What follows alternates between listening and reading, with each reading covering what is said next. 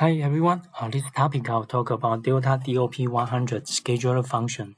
How to configure the scheduler. You can use a DOPsoft or DIAScreen. Then go to the project and find other setting. Then you will see scheduler.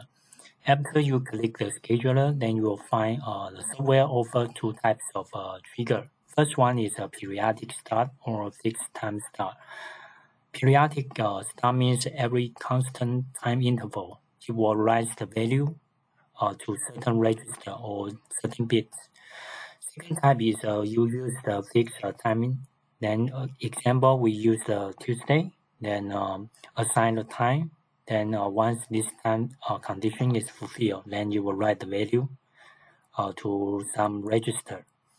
So here we'll use a simple example that we will use a value display and the value input.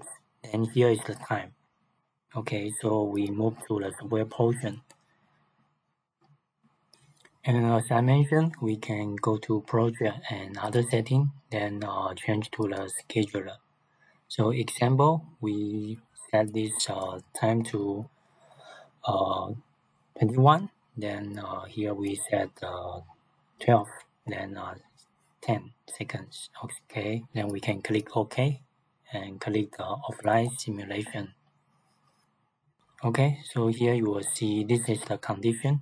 Then we wait until the condition is fulfilled. Then later you will see the value will auto write to the register. Okay, so this is the first example. Second one, we will change the condition to periodic.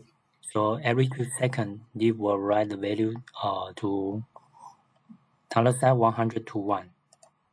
Okay, so now we can change, go to offline simulation again. So you will see every 2 seconds you will overwrite the value. So example, we now change to 22 and you will become to 1. Then we change to 33, it become to 1. So that's all for this topic. Thank you.